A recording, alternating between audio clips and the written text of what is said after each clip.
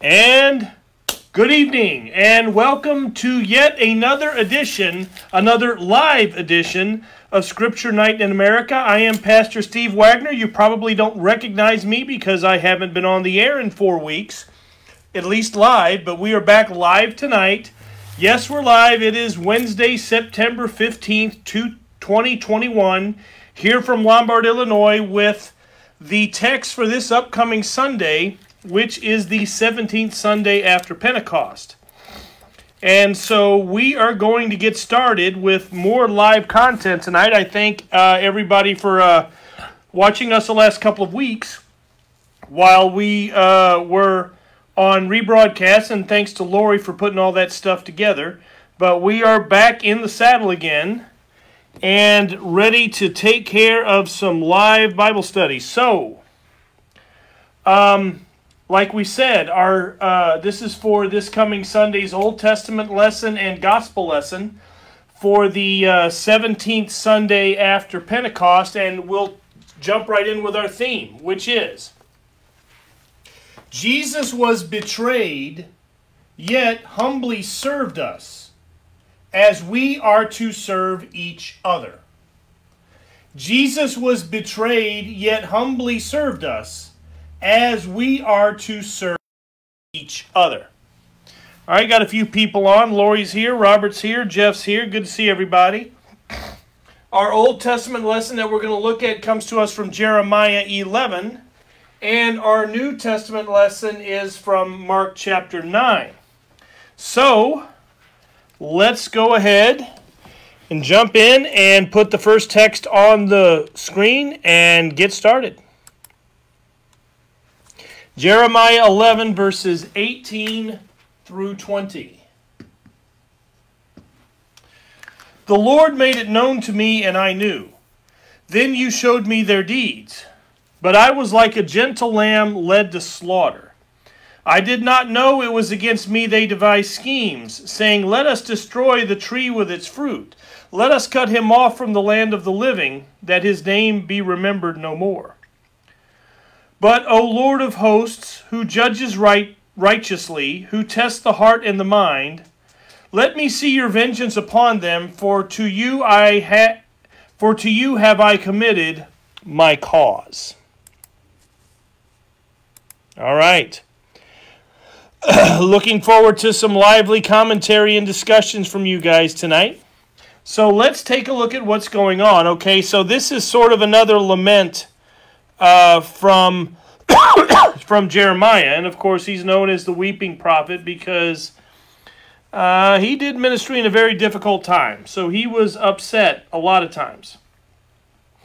So notice the first thing that he says. He talks about in verse 18, the Lord made it known to me .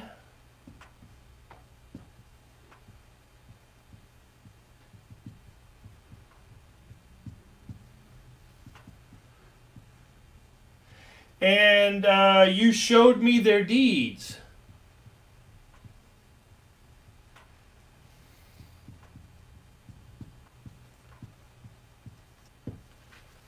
All right, what's he talking about? Well, throughout all of Jeremiah 11 prior to this section, Jeremiah had talked about how God is going to bring down judgment, because remember, Jeremiah is dealing with a group of people that is way off on idolatry, way off on self-absorption, way off on rejecting God and his ways and doing whatever, they want to do. And God had sent prophet after prophet after prophet to call them to repentance. They aren't listening. Jeremiah is the next one. They haven't listened to Jeremiah. They're tired of him always harping on them, they feel. Won't leave him alone. Even the priests of the temple are going along with the ways of the world and the ways of society. And so Jeremiah is trying to be God's voice to them, but they haven't been listening. So God had reached the point where he was going to bring about judgment for them. And of course, this is in the the precursor to the Babylonian captivity, which would get nasty for them.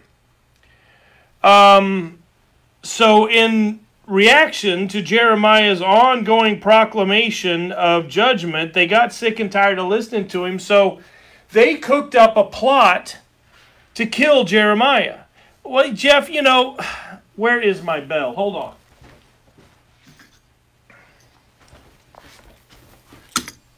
Yes, Jeff, it sounds a lot like today because things don't change. Times change, and people may change, but the essence of who humanity is at its nature and the essence of who God is at his nature, that never changes. So God and man by nature are always going to be at loggerheads with each other until, the last day and the new heaven and the new earth.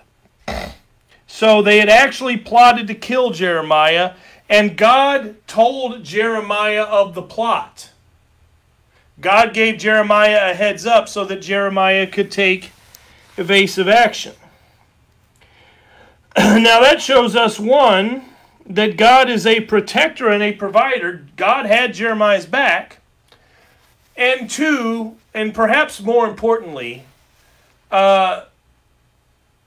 you would ask the question, why did God give Jeremiah this heads up? Hi, Lisa. Thank you for joining us. Glad to have you. Why would God give us this? Give him this heads up? Well,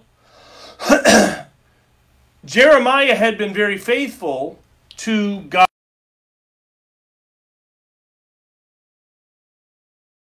Sorry about that, guys. Jeremiah had been cutting out a lot today. I hope everyone else isn't seeing this. I don't know why I would be cutting out, to be honest. I don't know. We'll see how this goes. But Jeremiah had been faithful to telling everybody God's word, God's truth, and God's truth, of course, creates repentance, creates faith. That's what God wants. And so because God wanted his people to hear his word of law and gospel, he wanted Jeremiah to keep preaching. So God gave him the heads up.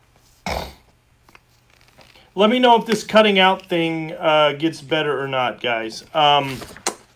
Then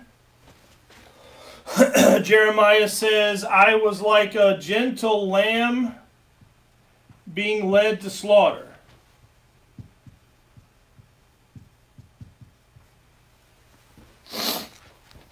Okay, Jeff is okay. That's good news. Okay. So Jeremiah is asserting his innocence. I'm just an innocent little lamb, I didn't do anything wrong. I didn't do anything to deserve this. So he's asserting that he doesn't deserve this fate, this plan that was being worked up against him. Now, you would be really missing the boat if you did not make the connection that is here between the fact that Jeremiah in this one instance, in this one situation, compares himself to an innocent lamb being led to slaughter.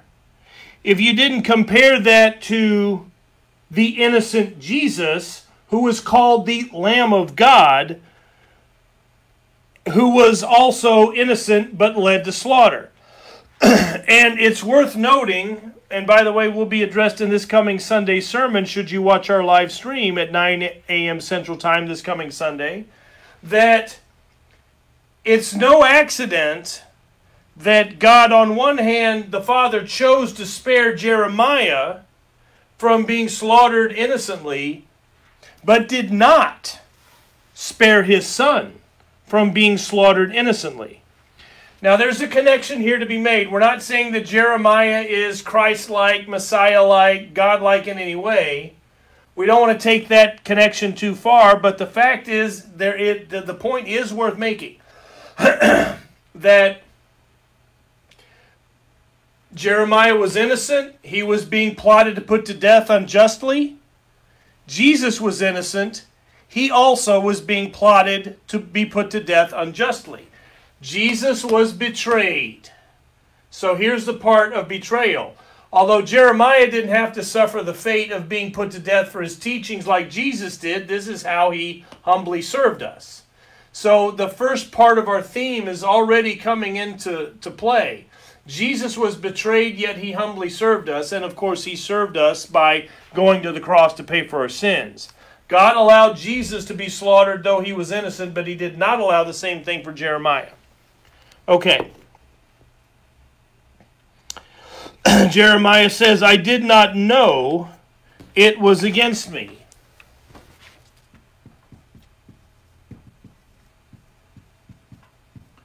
I did not know.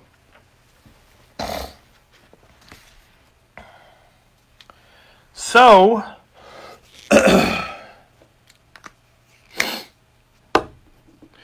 Jeremiah had no idea that this plot was being cooked up. Jeremiah would never have known. They would have probably succeeded and had Jeremiah put to death had God not intervened.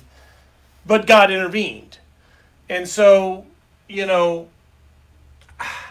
I hate to get too far off into a rabbit hole about why did God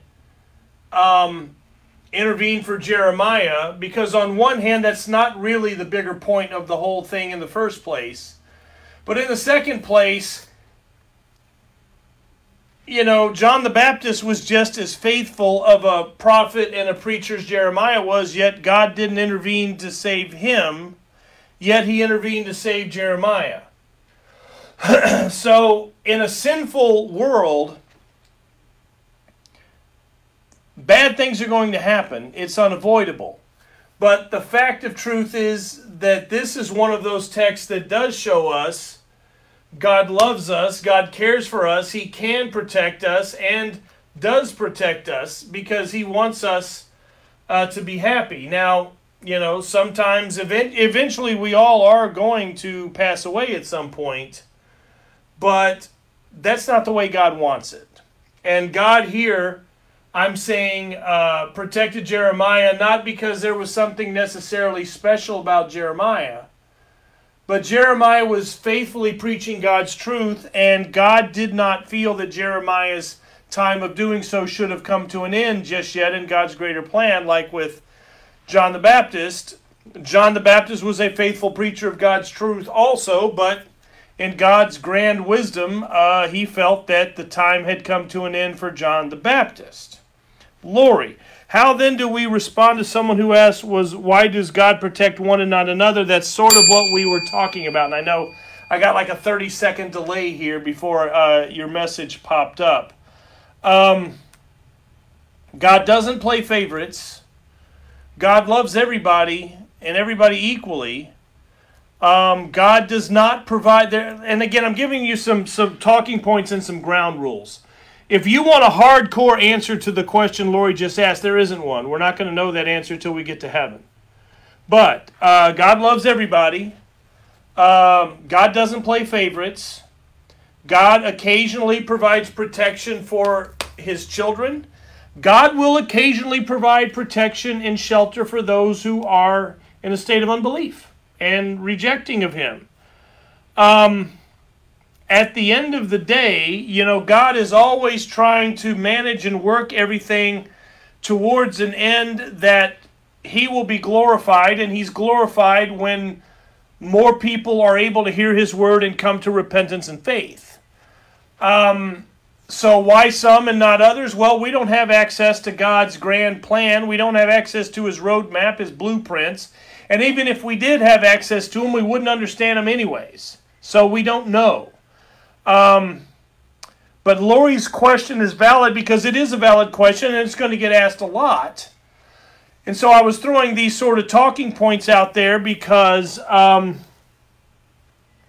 you know, at the end of the day, on one hand, we do have to be okay with accepting an I don't know for an answer to a very difficult and legitimate question, but at the same time, the principles that are in play concerning God and his love for us never change.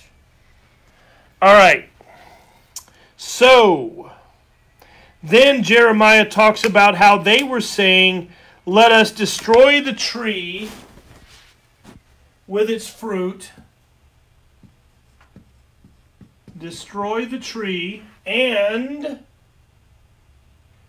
cut him off from the land of the living. All right, so destroy the tree, be cut off from the land of the living. The people's intentions weren't merely to silence Jeremiah. The people's intentions weren't merely to remove Jeremiah from his position. The people's intentions, clearly, were to have Jeremiah put to death. They had murder on their hearts.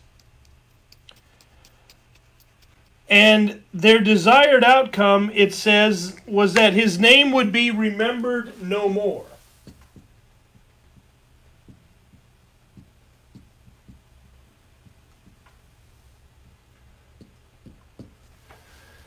Remembered no more.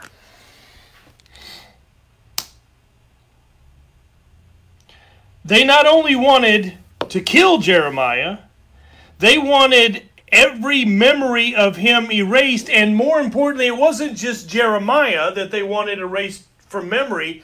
They wanted Jeremiah's teachings and preachings erased from memory. But of course, the issue is the fact, okay, they've got a problem with Jeremiah's teachings. Well, God was the one that authored Jeremiah's teachings. So in reality, they don't have a problem with Jeremiah. They actually have a problem with God. God himself. Robert, verse 19 reminds me of the parable of the vineyard. Let me see verse 19. Lamb led to slaughter. Okay, yeah, that actually is a good connection to be made, Robert, because in the parable of the vineyard, the vineyard owner was sending his representatives to call upon the tenants to conduct themselves in the way that they ought to be, and they responded by beating and killing all of the representatives. That's good, Robert. Very good. So their hatred is directed towards God, and it's such a level of hatred that they not only want him, like I said, it's not good enough just to silence him. It's not good enough to remove him from office. And it's not even good enough that they kill him. They want him silenced, removed from office, killed, and remembered no more. Heavy stuff. But then, in verse 20, Jeremiah turns his discussions to God, and he says, he calls upon the Lord of hosts, who judges rightly. Lord of hosts, who judges rightly. God is always going to do what is just and what is right. Always, always, always. The irony in that truth is that we're able to proclaim that God will always do what is just and right because he unjustly treated Jesus.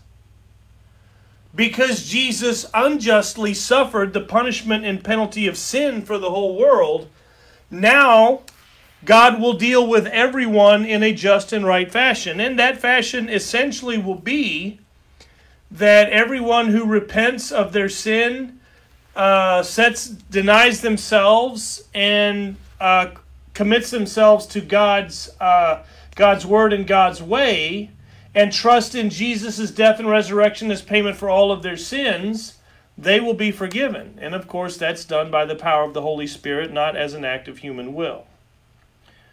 But 100% of the time, anyone who, quote, deserves forgiveness, and again, you only deserve forgiveness through repentance and faith, but 100% of the time, the repentant faithful will be forgiven. All right? So he said, the Lord of hosts who judges rightly, and kind of piggybacking on what I just said, it says, he tests the heart and mind.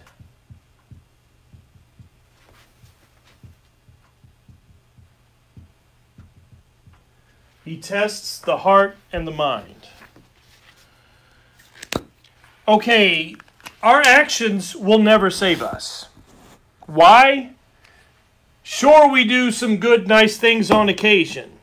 But sometimes we do some not so nice things. And the standard to please God and to deserve heaven is 100% perfection. If, the first time you commit the first sin of thought, word, and deed, you have been disqualified. You are not worthy. And of course, that ship left the harbor for all of us a mighty long time ago. So, it's not about being good enough, because nobody is. Rather, it's about, is the Holy Spirit in our minds and in our hearts creating repentance and creating faith? If the answer is yes, then God's going to forgive you, because that's what would be just in light of what happened to Jesus. So, God knows. He has His ways of knowing what's in our hearts and our minds. We don't know what's in each other's hearts and minds. This is why we shouldn't be judging people and making judgments on salvation and such. But God does. And He does know, and He does judge accordingly. Now, the last statement there is a bit of a curious one. Let me see your vengeance upon them.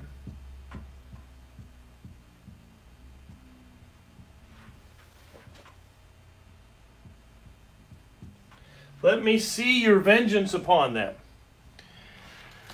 Okay, that is curious, because did not God command us to love our enemies and to pray for our enemies? Does God not want everyone to repent and come to the saving knowledge of the truth and go to heaven? Yes, He does. Does God want to pronounce judgment and to seek vengeance for sin upon anybody? No, He doesn't. Yet Jeremiah, as an authorized, ordained, certified spokesman of God, is calling upon God to send down vengeance against these people. Without adding a little context to what Jeremiah says, it seems a little strange and inconsistent with biblical teaching. But what, the context to be added that explains this is that, like we said, God is always going to do what is just and what is right. Well, if someone does not repent, the just and right thing to do would be for God to condemn them and to judge them. Now, this is not Jeremiah wanting God to bring down the hammer and as a matter of personal revenge. That's not the issue. Jeremiah actually loves these people. If he didn't love them, he wouldn't have persistently tried to preach and preach and preach so that they would be changed. The issue is not that Jeremiah wanted God to avenge the damage and the plot against him, but rather Jeremiah knows that they're unrepentant, so there's only one just solution in that scenario. If they had been repentant, if there was some chance to be repentant, that's not what Jeremiah would have asked for, and God wouldn't have done it anyways. So Jeremiah is wanting the hammer dropped, not because they made him mad, but because they won't repent. And that's what ends up happening when one doesn't repent. All right. That's our Old Testament lesson. Again, look at our theme. Jesus was betrayed, yet humbly served us, as we are to serve each other. Now, the part about Jesus being betrayed is sort of couched in the Jeremiah 11, because this is a connection, a foreshadowing of the innocent Jesus being put to death, although it had a different ending than it did for Jeremiah. But Mark 9 talks about the loving and serving each other part, and we're about to dive into that now. Now, as I'm getting ready to read the New Testament, can somebody chime in and let me know how the audio feed is, because I don't know why it would have been cutting out. And I want to make sure that that is not an issue. But in the meantime, we're going to talk about Mark 9 verses 30 through 37. So we'll put that up on the screen. All right, where are we at?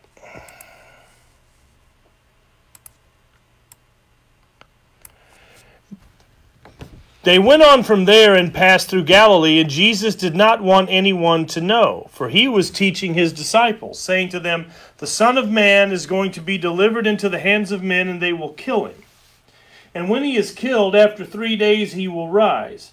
But they did not understand the saying, and were afraid to ask him. And they came to Capernaum, and when Jesus was in the house, he asked them, "What were you discussing on the way?" But they kept silent, for on the way they had argued with one another about who was the greatest. And Jesus sat down and called the 12, and he said to them, "If anyone would be first, he must be last of all and servant of all." And he took a child and put him in the midst of them, and taking him in his arms, Jesus said to them, "Whoever receives one such child in my name receives me. And whoever receives me receives not me, but him who sent me."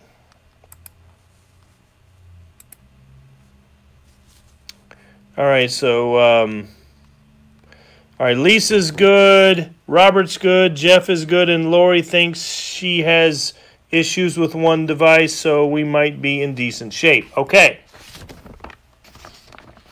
So let's talk about, there's actually two sort of sections here. First, Jesus started talking about passing through Galilee.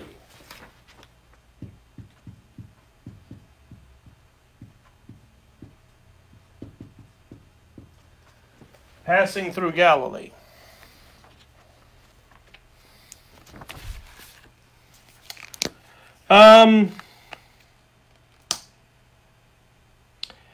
This part of Mark 9, is a little bit of a transitional chapter. And by that I mean that there's a change in that we're not focusing, from this point going forward, there's not as much of a focus on Jesus' miracles and his healing and all the great stuff Jesus can do, like has been the primary focus thus far in Mark. But instead, the changing is from the healing miracles to his journey to Jerusalem and the cross. There's a lot more in this last part of Mark going forward that is focused on Jesus' upcoming passion. So that's a little bit of a change.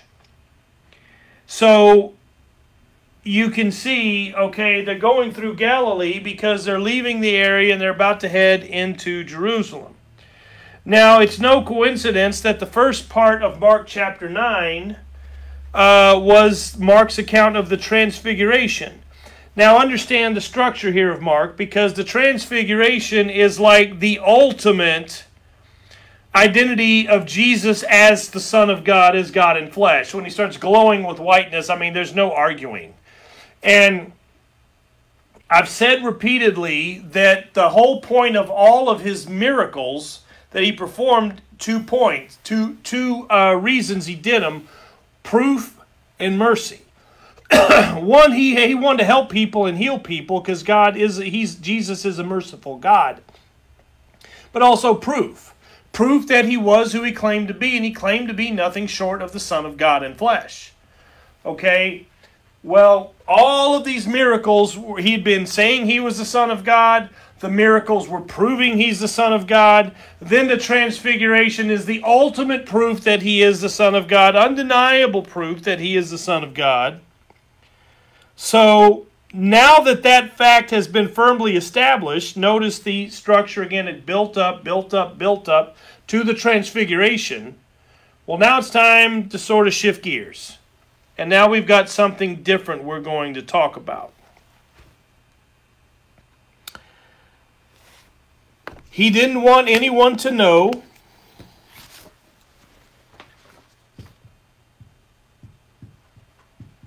You've seen him say this before.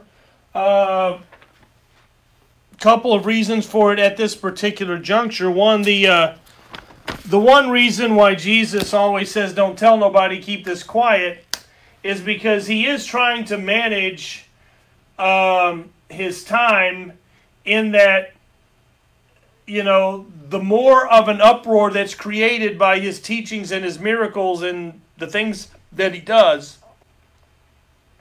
the more that uproar is created, the more, the closer he's getting to the cross. Because, you know, the people who love Jesus love him all the more. The people who reject Jesus despise him all the more. And eventually, you know, push comes to shove and he goes to the cross. But he had to go to the cross at the right time and at the right place. And this is not yet the time or the place. So he's trying to kind of keep the brakes on stuff a little bit. Now, then he makes the statement, the Son of Man is going to be delivered into the hands of men.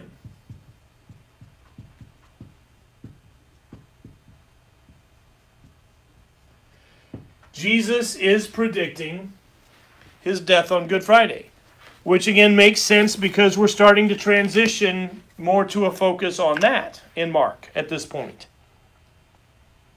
Now, this is the second time of three that Jesus, in Mark, that Jesus predicts his death and resurrection. It happens in Mark 8. This is Mark 9. He does it once more in Mark 10. So it's sort of setting the table for what is about to happen. Now, he makes a statement. They're going to kill him.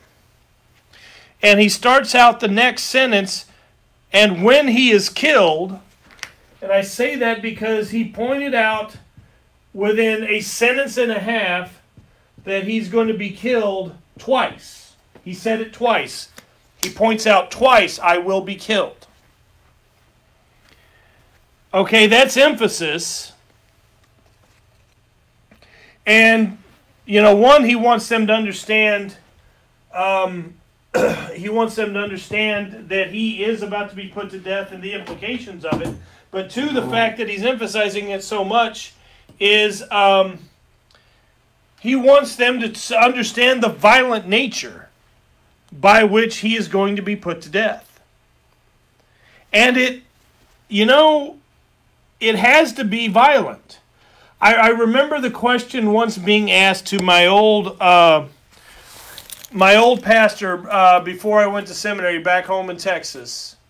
The question was asked, you know, this is like in the wake of the release of the movie The Passion of the Christ.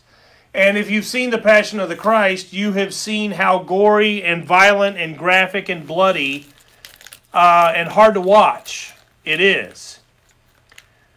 Yet, that's a pretty realistic depiction of what happened to Jesus that day. And the question was asked, why did it have to be that bad? You know, why did they have to, you know, crown of thorns on his head and hit him with whips with hooks that tore his flesh off and nailed to a cross? Why couldn't he have just come today and get like a lethal injection or a firing squad or something where death is a lot quicker and a lot less painful? And his answer was, Jesus' death was going to be the full atoning payment for all of the sins of all the entire world, of all time, all people, past, present, future. Well, if you're going to tackle that, that's an awful lot of sin, so that would require an awful lot of suffering. And, you know, when you meditate on what Jesus has done on the cross for us, it's worth noting that he knew how bad it was going to be. He knew the pain he was going to suffer. There was no surprise whatsoever for Jesus on Good Friday, yet he chose to do it anyways. Jesus was God. He could have bailed on that. He didn't have to go through all that, but He knew if he didn't go through all that, you and I and every other person would end up burning in hell for eternity. We wouldn't be good enough to go to heaven, and there's only one other option. So, but then, he brings not only the bad news of Good Friday, but the good news of Easter. After 3 days, he will rise.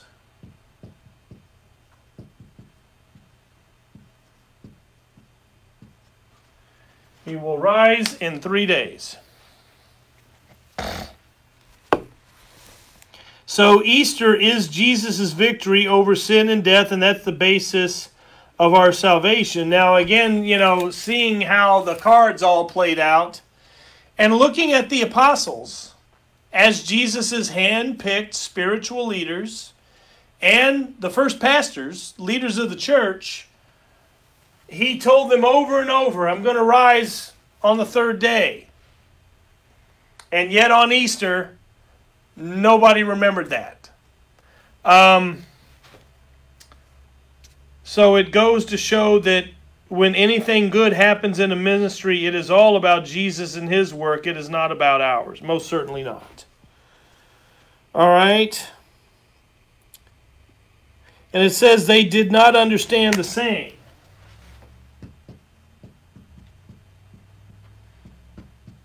And you know that because as you're going to see in this next passage, it's already been read, their focus is on worldly glory, their worldly situation, and it's not on Jesus' message which transcends worldly glory, much, much bigger. So then the next section, Jesus confronts him. What were you discussing on the way? He knew what they were discussing on the way because he's God and he knows everything. And he knew that they were overly focused on themselves. And that's a problem. But again, like we have seen repeatedly, Jesus isn't going to lower the hammer, but rather he's going to work to correct the problem, lead them to repentance, and then faith, and then forgiveness. So he's calling them out, not to shame them, but to work them towards repentance. But when he asked them, it said they kept silent. So they now all of a sudden realize, oh, you know what? We shouldn't have been having that discussion, and he knows about it. So they were too guilty and ashamed to even admit it. Now, when you compare this account with the account told in Matthew, which is in Matthew 18, verses 1 through 6, I don't know if Phyllis is here, but I know she always appreciates a good Matthew reference when she is. In Matthew 18, 1 through 6, the disciples actually went to Jesus asking them which one of us is the greatest. And that probably was because Jesus, in the Matthew account, doesn't record Mark's account of Jesus asking them what they were talking about. Matthew just says, well, they asked Jesus the question, who's the greatest? Mark doesn't record them asking Jesus who's the greatest, but it does record Jesus asking them, what you guys talking about? So you put those two pieces together, what probably happened is that Jesus asked them the question, they didn't want to fess up, and Jesus probably had to push, and finally they're like, okay, which one of us is the greatest? Jeff, the sinful nature is always at work and can't be stopped on this side of heaven. You are correct, sir. So then it says they had argued about each other as to who was the greatest.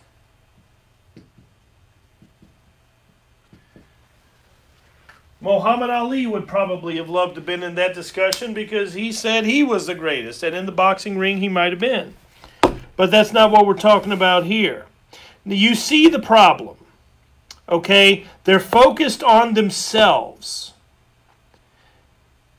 Now, if you, I didn't teach live last week, but if you watched the sermon from this past Sunday, You remember the section of of Mark right before this, where the father had brought the demon-possessed boy to the disciples to cast out the demon, but the disciples couldn't do it, and then a big scene came out because the scribes are arguing with them. Well, you guys are a bunch of frauds. Well, wait just a minute. And the disciples asked Jesus, well, how come we weren't able to cast that demon out? And Jesus said, this one can only be casted out by prayer. In other words, you guys haven't been praying because you guys have been focused on yourselves. You guys have lost sight of the fact that you don't have any strength in and of yourself. The strength you have comes from me, but you've been focusing on yourselves instead of me, Jesus says. Well, here you go again, right? This is continuing that exact same theme on and on. And so Jesus is trying to address it. Now, it's startling that this happens literally in the next breath after Jesus predicted his death and resurrection. One would think that such a shocking thing being said would kind of grab their attention, but clearly it did not, because like Jess says, this is how the sinful nature works. It's pretty stubborn. And it makes you wonder. This was very shortly after Mark's account of the Transfiguration earlier in Mark 9. Now look at what happened at the Transfiguration. Jesus only took 3 of the apostles up on the mountain with him. Peter, James, and John. The other 12, all 12 did not get invited. And when they got back, Peter, James, and John didn't do a whole lot of talking. So, could there have been feelings of jealousy? Could there have been feelings of insecurity? It's curious that this fight breaks out right in the wake of the Transfiguration, and some of them might have felt a little slighted and what have you. So you could sort of, from a humanistic perspective, see this brewing. Now, another little side note. We said in 3 times in the Gospel of Mark that Jesus predicts his death. When Jesus predicts his death in the Gospel of Mark, the exact same pattern happened every time. 1, Jesus predicts his passion. 2, the apostles all 3 times responded with concern for worldly glory. And 3, Jesus called for self-denial and service to others. And self-denial and service to others is literally the polar opposite of worldly glory. All right? Now, Jesus closes by saying, if anyone would be first, he must be last and servant of all. So, heaven has a different view on what is greatness than the world does. In heaven, greatness and being first is defined by self-denial and loving service of others. So here we go with our theme. We are to love and serve each other as Jesus humbly loved and served us with his death and resurrection after being betrayed. So Jesus gives them the object lesson. He puts the child in front of them. And a child, especially in those days, was symbolic of helplessness and insignificance in that culture. And so that would have said something by Jesus saying, this child is, is the model for what you should be looking at. This child is the model for heavenly greatness. Jesus said, whoever receives one such child in my name receives me. So in other words, Jesus says that what a person's attitude towards a child, insignificant, helpless, is going to define their attitude towards Jesus. What you think of this child is what you think of me. So Jesus is linking himself to this child. And, again, in the eyes of the world, Jesus would be viewed as insignificant and helpless. Especially hanging on a cross, bloodied and beaten and dying. What good is this going to do? But again, there's more to it than meets the eye. And then Jesus says, whoever receives me receives not me, but him who sent me. So that is to say that Jesus says that whatever your attitude is towards him is going to define what your attitude is towards the Father in heaven. So by the associative property of mathematics, Jesus says what you think about this child governs what you think about me. And what you think about me governs what you think about the Father. Therefore, what you think about this child defines your attitude towards the Father in heaven. Okay. So let's go ahead, put a bow on it, and wrap it up. So tying it all together.